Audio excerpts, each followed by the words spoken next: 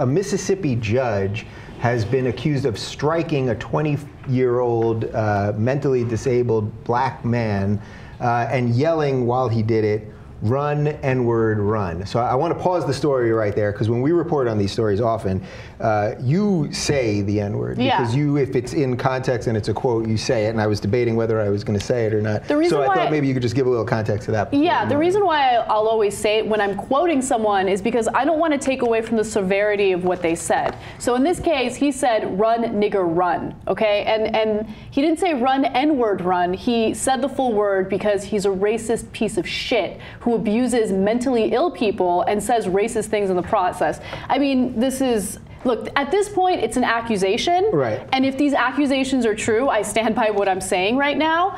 But to know that he is a judge who sentences people, that makes rulings, makes me sick to my stomach. And it shows you the type of racism that still exists today. Yeah, so the man's name, he's Bill Weisenberger from Madison County. He's a justice court judge.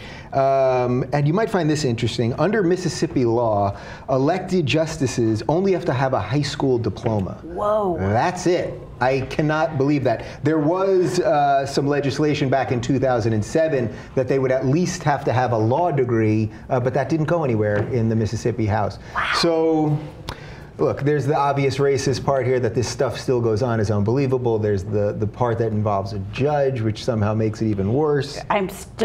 I can't believe that I can be a judge in Mississippi. I mean, a high school diploma. That's insane.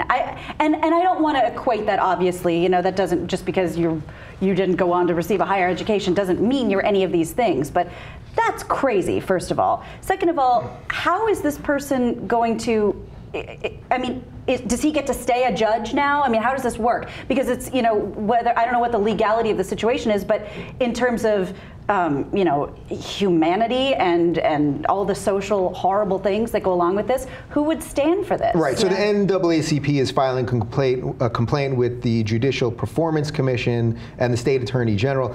We've got a quote from the local NCAA chapter president.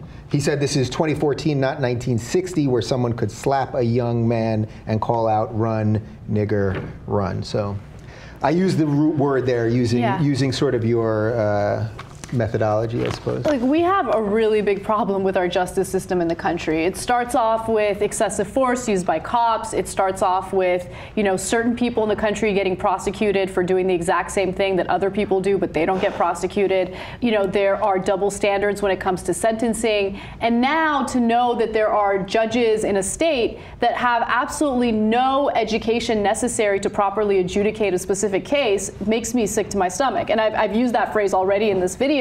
But it's true. I mean, what kind of country are we living in? You need to have a law background in order to be a judge, and to know that he could get away with this kind of behavior is crazy. And I hope that, you know, organizations go after him. I hope he gets his ass fired, and I hope that this is a teachable moment for Mississippi, because you should not have people with no education become judges. Yeah. The reason why you get an education in law is because it properly trains you to be a lawyer or to be a judge. If you have a high school education and that's it, you're not an expert in that field. You have to adjudicate and make decisions based on the law. Sure. If you're a high school graduate, there's no reason to think that you have any background or any ability to reference cases and make the proper decision. And I don't know, but I know people who are judges. I know people who have judges in their family, and I personally don't know anyone who wasn't a litigator before that. So to skip all of that training and go right to, you know, being a judge, I've never heard of that before. Well, it's Mississippi.